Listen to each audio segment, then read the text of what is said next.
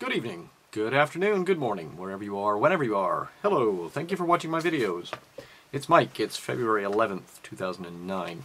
I've just been presented with some very interesting news. Now, there was an earlier news, I'll talk about that in a second. This was yesterday's Daily Star. The Facebook Fiend. Basically, it's a story about 5 murder cops warn women, do not date this man. Okay, he advertises via Facebook. Okay, there's a tiny little story in The Sun, tiny little one, and then there's a much bigger one in The Independent. Now, I was going to mention this yesterday, but it was, lots of other things happening. Why is that relevant? Well, I'm going to include a link to a Bloomberg article from today. Italy debates law that may block access to Facebook. Essentially, the Italian legislators are going to be allowing the Interior Ministry to be able to block websites if prosecutors first verify the criminal content on the sites.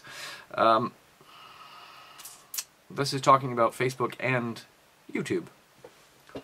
Now, their big concern is that people are going to rally together on the internet and do bad things, potentially.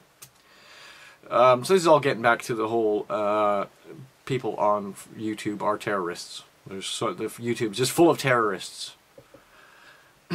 Yes.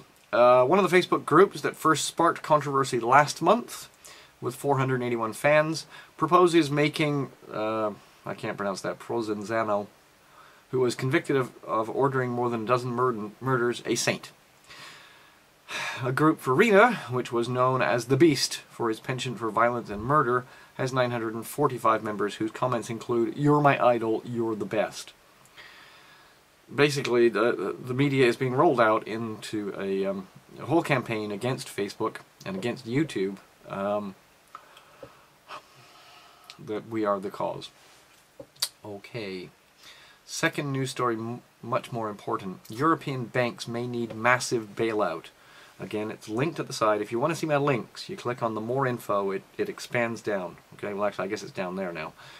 More info, it will expand down, and there's a list of everything I talk about, so you can go check this yourself. So I suggest anybody new who doesn't know about this, go check these links. These are real.